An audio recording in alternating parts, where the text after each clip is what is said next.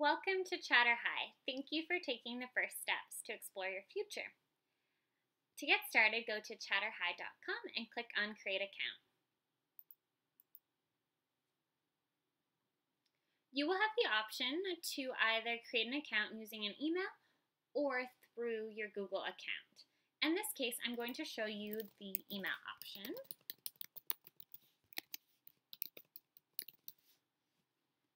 And then I'm going to fill out a password. Once the passwords match, this will go green and click Next Step. Next, we're going to complete the personal details section. When you get to the user type, you're going to want to make sure to select the appropriate user. Select teacher and staff in order to make a class and get relevant reporting. If you're international, you're going to want to select this to get relevant content. If you're a student, select this.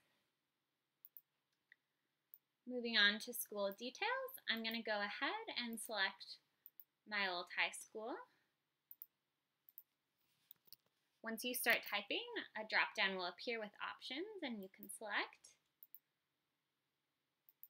If you're a student, you'll select a grade. Lastly, other details. Are you in AVID or JA? If you'd like to receive a weekly report. Also, if you want French questions and your email language. Once everything is all complete, click Save Details.